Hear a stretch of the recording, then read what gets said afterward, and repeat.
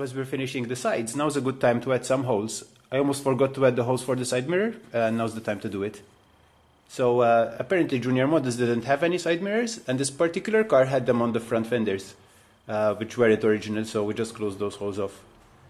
What we did is a quick search on Alpha BB resulted these dimensions. So it's 155 millimeters from this straight line here, and 92.5, that's the distance of the mirror. It's also 50 millimeters from the swage line here. So now we're just going to go ahead and drill the holes and put the mirror in place.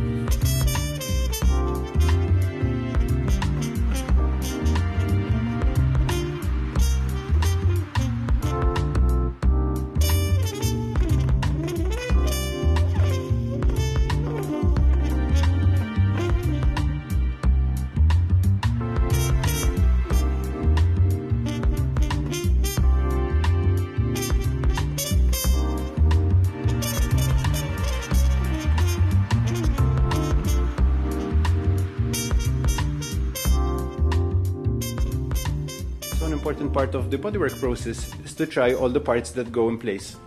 Here we tried the taillights. We never cut the metal around them, so they should fit well. However, we tried them just in case.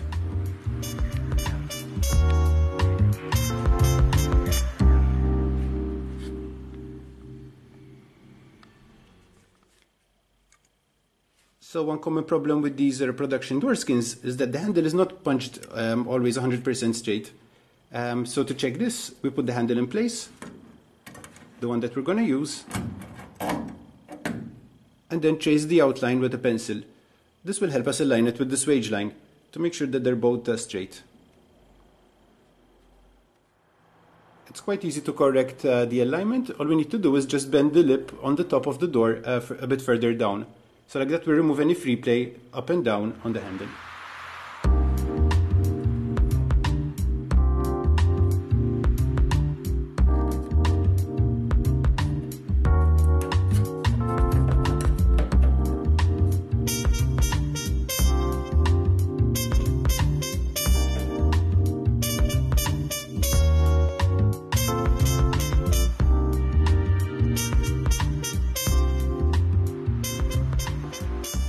So now we're preparing the sides for grey filler.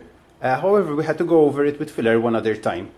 Basically, the first time we did the door and the quarter panel separately, so now we're blending the two together. So we're going over these areas here to make sure that the sides are flush. So here, not to worry, we're going to open this gap later with a saw. So to establish a datum for the swage line, we're using a piece of flexible conduit. When we bend it, it takes the curvature of the swage, which is not straight. It bends ever so slightly at the front and back and curves outwards too. So after that, we're going to trace the line with a pen and then establish a datum where to sand. So we're going to sand up to the line.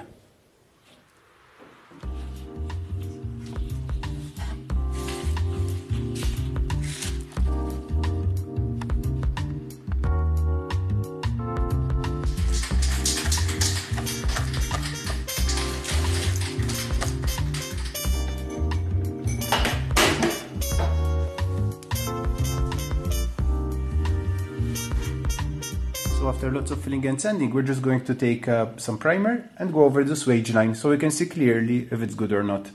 All the different patches of color and metal make it very difficult to see.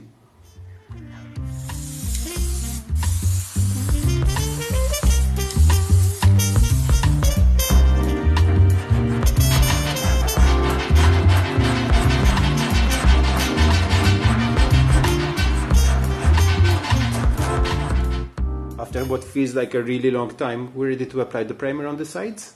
It took us about 3 days of just filling and sanding continuously, but I think now we're happy with where we are. There's still the grey filler to go after the red, but the better the base, the easier it will be to get a really good result.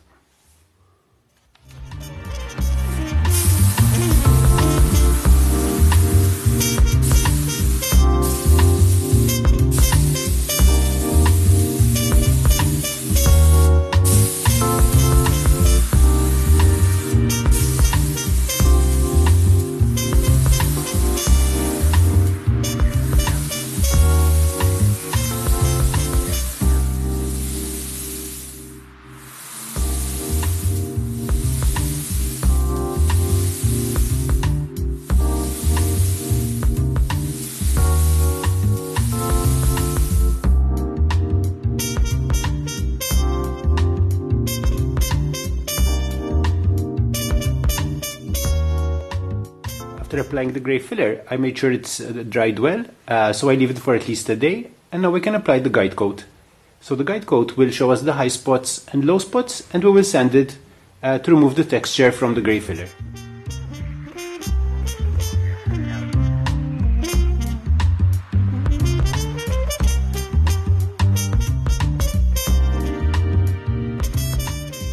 Eventually we'll go all over the car with the guide coat. However, I'm just doing it in stages, so like this we can see the swage line.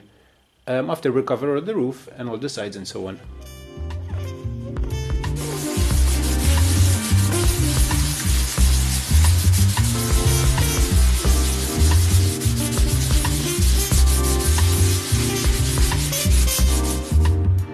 So looking closely at the area we just sanded, we can see that this area is flat, so all the little spots have gone. And here we have still some texture, which means we need to rub down. The guide coat will also show us any low spots, so if one area is still shaded in black, we don't want to like push it and keep on sanding till it's gone. We just want to lightly sand all over till the whole area is flat.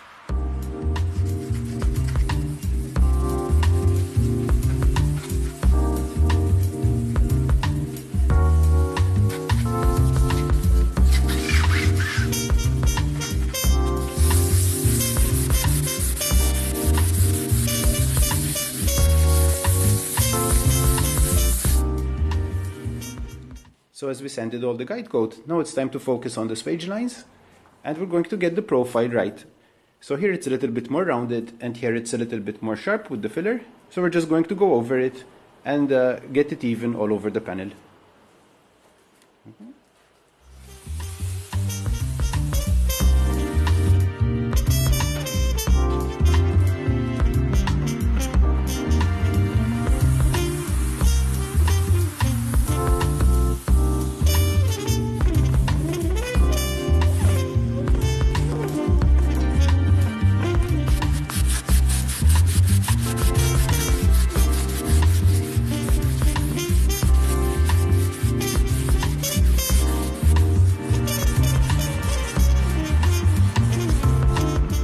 Tips we found works best after trying many different blocks is this ruler.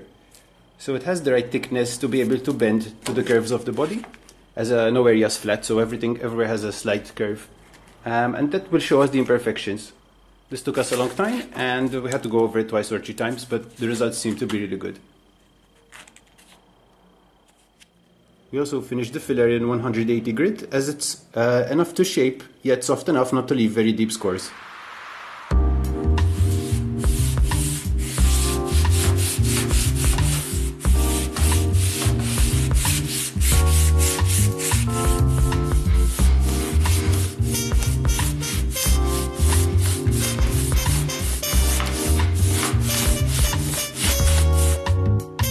Ready for another coat of grey filler.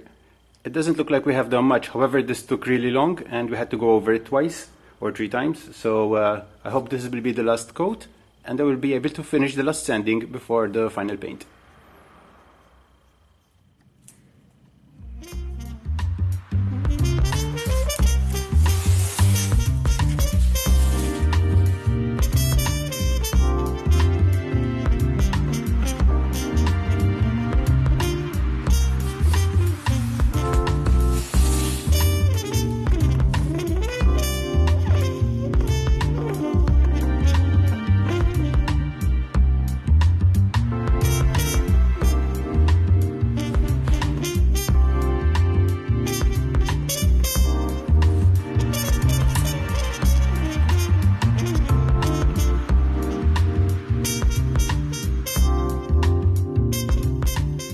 far, one of the most problematic areas in finishing the outside of the body was this wage line over here.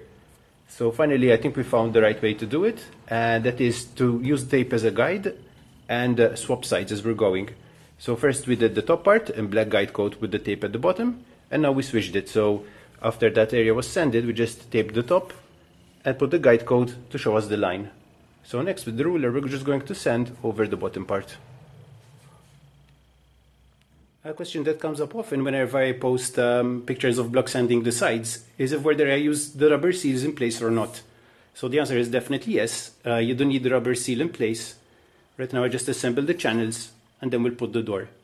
By having the seal in place, we'll have a good reference and won't have any surprises later. It will also help the door from moving inside and out while sanding. To assemble the rubber, there's this little groove in here, and what I'm using is, with the help of the Allen key, I'm just pushing the rubber seal into the slot, like so.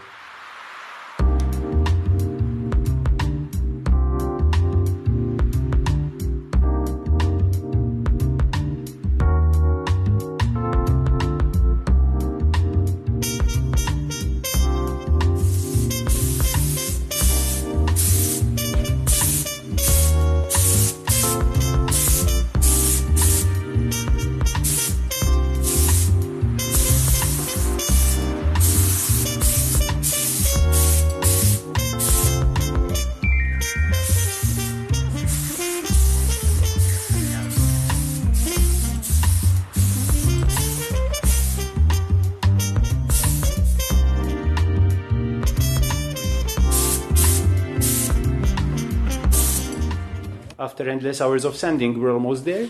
So the next stage will be quite interesting. After 5 years, we're going to take the body of the rottissier and put it onto a smaller frame to be able to take it to the paint shop. So earlier on, I prepared the materials for the second frame. Basically, we just cut the sections, and we also made some brackets to fit into the jacking points. And this frame will be used to take the car to the paint shop. So now I'm joining it together, and the trick is to just put tack welds in the corner and then weld in for later. So as we're tacking, we're just checking that all the sides are square, and this way the frame will fit nicely. So to lower the body safely, we're going to use a chain block at the front.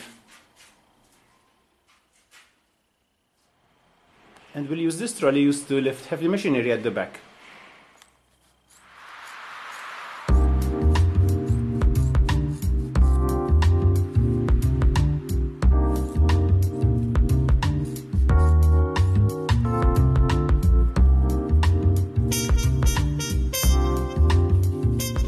Here we cut strips from an old wetsuit to protect the jacking points from getting scratched. So with the body on the new frame, it looks like we're almost there. That is ready to send the car for a paint job. However, as we're going over the details, I noticed something that I'll have to fix. So this door gap over here looks quite good and straight. However, when compared to the other side, it's just a little bit too wide. So I think I'll have to fire up the welder for this.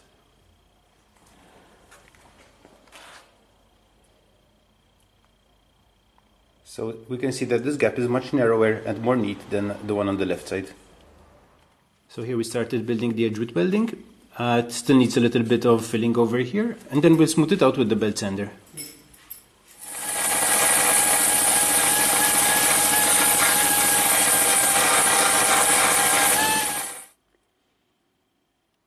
So once the car was off the rottissier, we were doing some checks, and we noticed something that wasn't quite right at the front, and we couldn't see it with the car on the rottissier. I'll let you figure out what that is.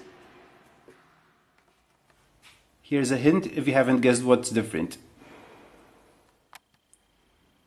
So it's very difficult to tell on camera, however this curvature isn't equal. On the other side it's a little more straight, and on this corner it's a little bit more round. So how are we going to check this? So it was quite tricky to find a way to transfer the curvature onto a template, so we came up with this little gadget. Basically the pointer is connected to a pencil, and the level just make sure that we're keeping the line straight. So as we go up, we're tracing the curve to cut onto the template.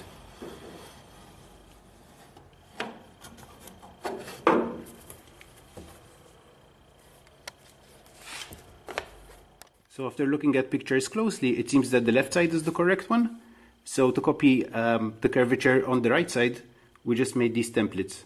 So we made one for the front of the curve, and we used the pencil line to find the reference on the left side too. So here we can see how closely the template is to the curvature. So compared to the right side, this side is way more round, as we can see from the gap going all the way up. Same goes for the template that goes onto the front. Here we can see a really big gap. So it will be a bit drastic to fix this after we have this area on paint. However, to fix this problem, we're going to cut the seam over here, where the front mudguard meets the front valence, and then we're going to reshape it according to the new templates.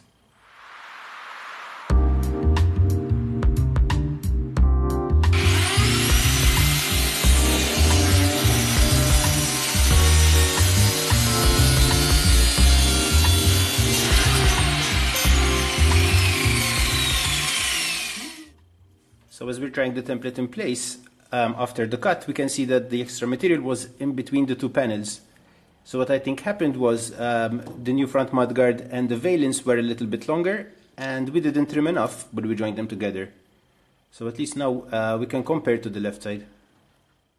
So to correct this curve, we just cut all the old weld, added some extra clearance within the gap, and then with some ratchet straps, we stretched the shape to be corrected again. So now we're going to check it with the templates, and they look pretty close.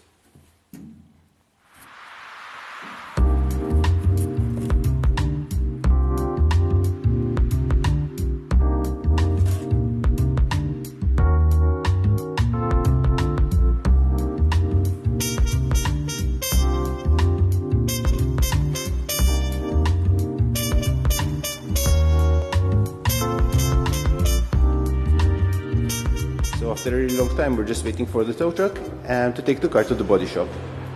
I mean, after all the sanding, it looks okay, but there's still some areas that the painter said need some improving. Mainly some areas over here and a bit on the sides.